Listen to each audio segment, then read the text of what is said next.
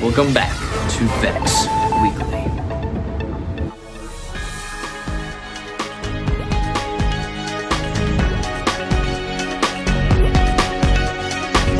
On Vex Weekly, we'll be discussing many different bots, 3 to be specific.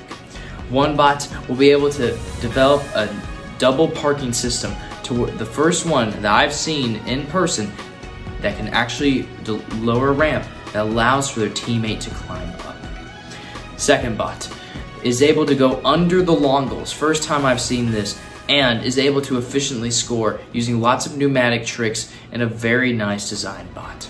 And finally, our last bot, well designed in a snail-like form, but also is able to develop a technique that I haven't seen before to de-score from the long goals. And not just from the little tip edge, but from the entire part that's not the enclosed section. This week on Vex Weekly. Starting off with our robot that can lower down a ramp. This is a very well designed robot, as you can see here, with many well designed features. It is able to intake quickly, score quickly, but best of all, the reason we're talking about this is that ramp. It can lower it down. A few questions I have for this is, how can we apply this to our robots, and is it able to get both in there without touching the ground? I think it is. This is a good design though that every team should follow, being able to somehow get a ramp.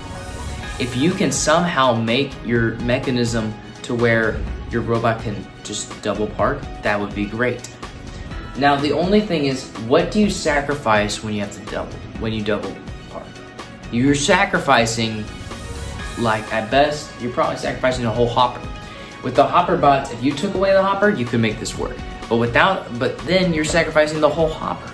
So is it really worth doing this? Well, it depends. It depends on your play style. It depends on is it a surefire way of getting your partner on, or is it only half the time?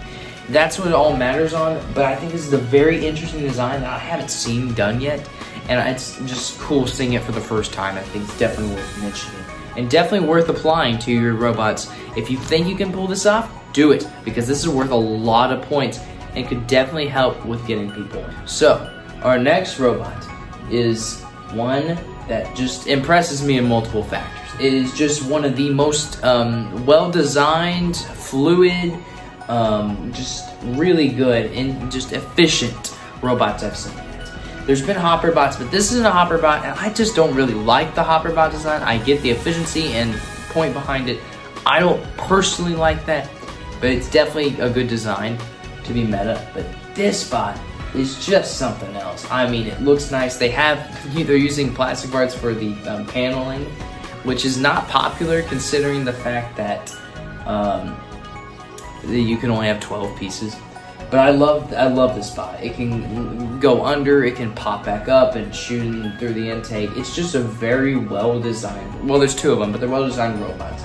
They can double park, they can get those match loads really quickly. It's just a really well designed bot, and honestly one of the best I've seen the whole season so far.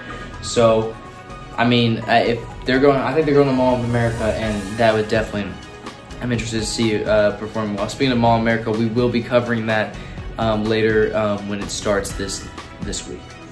And on to our last bot. The last bot we're going to talk about today is a well-designed, well, I believe to be a snail intake bot. And it's well-designed. It's good intakes, and I really like the design. But what really impressed me and pushed me to include it was how they could de-score.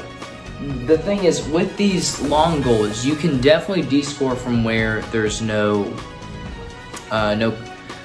covering. But when there's covering and there's just that slit on the side, it's really hard to de-score unless you have like a rod or something. And I really like what they did here. They kind of have like standoffs or something poking out of the side, and it just runs right up to the side like that and just pushes them all out. And it's really well done, and I really think that this design needs to be implemented by every single team, because you can do it as long as you have a tall enough bot, which everyone should. You have a tall enough bot to reach there. You just put some standoffs on the outs or something that can come out, and you just swipe on by. And I think that's a very, very efficient way of doing that. Just having that, and I think it's just one of the best designs I've seen for de-scoring, and definitely innovative. And I think that's what all these robots demonstrate today. Is they demonstrate the being innovative. They demonstrate the new changes that have come. They demonstrate how to play this game efficiently and at its core. Anyways, that's it for this week on Bex Weekly.